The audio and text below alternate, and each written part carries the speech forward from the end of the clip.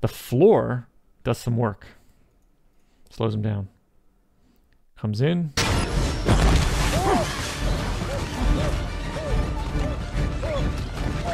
That's a lot of floor. By do some work, off, you mean the floor is what's stopping them? Is that what you mean? Yeah. So the floor exerts friction force on them against their motion across a super long distance. Yeah. So that's a lot of work. Fields. So for the gas momentum, you mean actual physics work? You mean force times distance? Okay, yeah. The friction force times the distance that there's. Okay, yeah. So the gas. So in the when they got accelerated out of the Enterprise, it happened quick. Here, they accelerate back down to 0 relative speed to the Vengeance, and they do it over a huge distance. They slide to a stop, and some tumbling, and some tumbly stuff, which thankfully doesn't break any bones. Oh yeah. Good thing this cargo bay or whatever this is like ultra long. My God.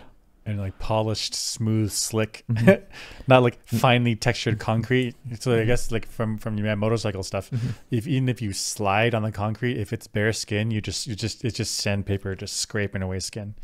So you're supposed to have like the right armor at the right locations, so that way you slide on the concrete as opposed to tearing stuff. Yeah, and there's tumbly no stuff. It's really bad too.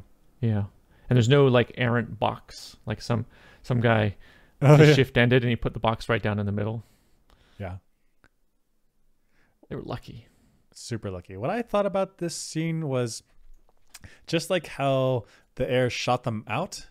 So here, when this door opens, there should be air rushing out of the page, right, towards us, right?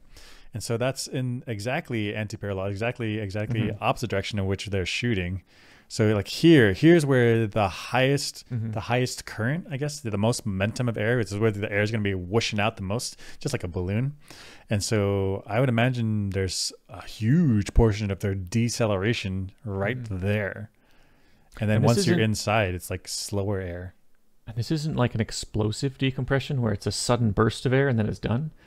Yeah. Because the Vengeance is so large, it's a sustained wind.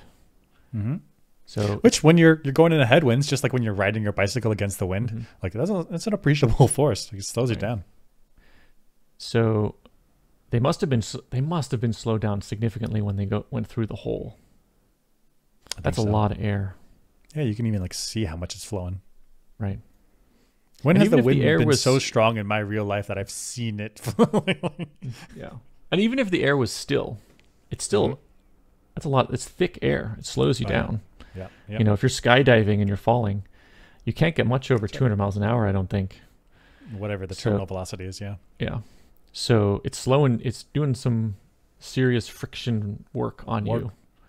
Doing some work. Work. So maybe this isn't as dangerous as it looks.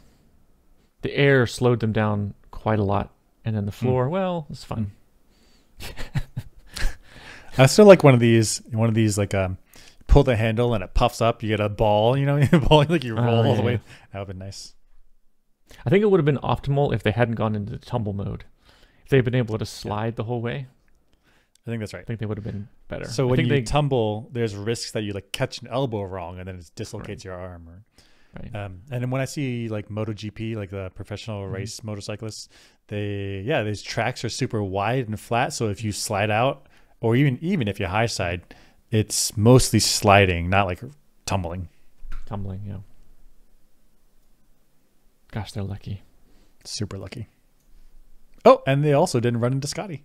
That's right. That's perfect. I mean, right to the control panel. They could have crushed him too. Dialed in. Well, I mean, if they had come in too fast, they could have slammed into the control panel and they'd be toast. Yeah. Just broken bones, lots of it. Mm.